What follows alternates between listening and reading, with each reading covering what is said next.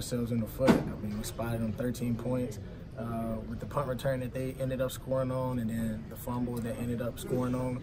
You take that away, it's a whole different ball game. I think for us, we just got to eliminate the penalties, especially on first down. It shoots us in the foot. It's hard to be able to do great on 1st and 25 or 1st and 20. And the other thing is, man, you got to credit that punter. He did a great job just being able to change field position. It was times we thought we would get it probably on the 20, 25, and somehow it had a great punt to where it went to the 2-yard line, or it went to the 6-yard line, and it changed field position for them, and I think that was big in the game as well. Did that change some of your decisions not to fair catch there late in the game, trying to get some of those extra yards back?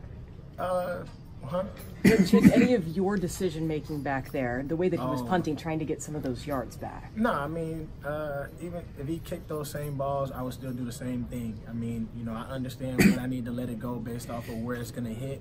It just had a weird bounce, and it ended up working out in their favor. But a lot of other times, it's going to work out in our favor. It was just that game in which everything was going their way. A career high in receiving yards for you, is that something that you celebrate, or is that just a footnote after this one? I mean, I didn't really look, but I mean, for me, it's just continuing to try to be the best that I could be.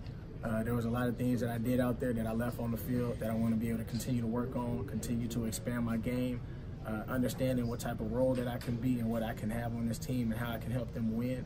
And that's exactly what I've been focused on, is just going to work. Not worrying about the results, but just focusing, going to work, and just playing for God. That 4th down play, it looked like you were interfered with. What did the official say to you?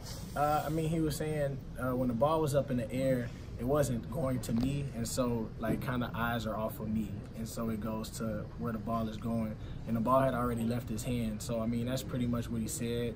I mean, at the end of the day, it's their job to be able to call it. He didn't see enough evidence there, so you got to respect that, and that's exactly what I said. We respected the call, and we just went to the next possession. So he's basically saying he didn't see it? He wasn't paying attention? Well, I mean, I don't know if I mean, I can't speak for their job. I don't know what they're supposed to be doing, but I know you're looking, and when you see it, now you're looking to see where the ball is at. And whenever you see it, if the quarterback is outside of the line of scrimmage, then it's a different call. If the ball is already up, then it's a different call. And so I think based off of the things that they know and the things that they learn, based off of what happened, it wouldn't have been a call. But if it was thrown to me, then it might have been a call.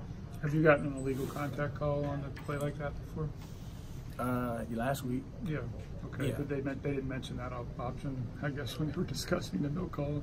I don't know. I mean, at the end of the day, I mean, that's not the game. That's not the play that made us lose. I think for us, like I said, we shot ourselves in the foot. The fact that we were down by so much kind of affected us being able to run the ball, and that's exactly what we want to be able to do. I think, you know, we passed the ball. We did a great job at doing that, but we want to be dynamic at running the ball. And if we stay on schedule, then it might have been a whole different ball game. But they did a great job making us one-dimensional. Beyond the penalty, what do you think